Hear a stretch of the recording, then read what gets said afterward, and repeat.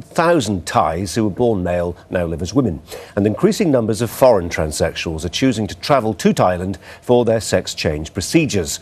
Our Asia correspondent Holly Williams reports. Tim is a former British rail manager. Like thousands of foreign men, he's found love in Thailand. His partner Sally is a retired dancer, but she didn't start life as a female.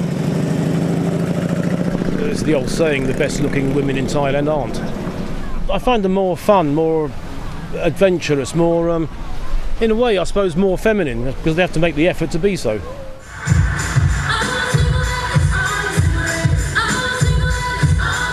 By some counts, Thailand's home to more than 100,000 transsexuals.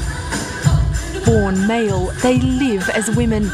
In Thailand, they're known as ladyboys, and they even have their own beauty contests. Thai transsexuals are famous, but for all the wrong reasons. They're synonymous with the country's giant sex industry. Thousands of young transsexuals are swallowed up by the flesh trade. The reality, though, is that most ladyboys lead ordinary lives.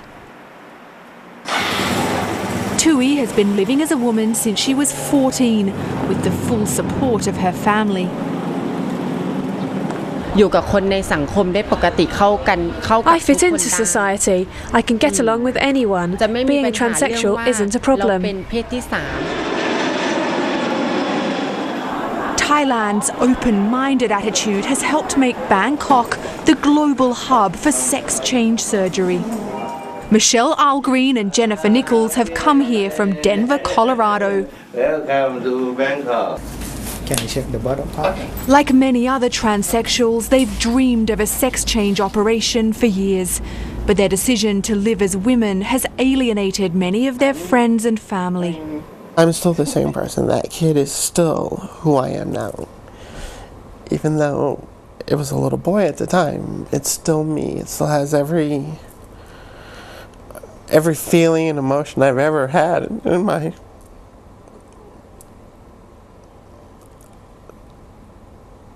It's still me. Michelle's ex-wife encouraged her to seek religious counselling at their church. The main therapist that I went to, he tried to say that it was a cycle of Satan telling me that I'm a woman and that was bad. Now they're taking the final, irreversible step in their journey to become women. After this, there's no going back. Psychiatrists say many transsexuals suffer from gender dysphoria. Their body quite literally doesn't match up with their brain. For some, this radical surgery is the only answer.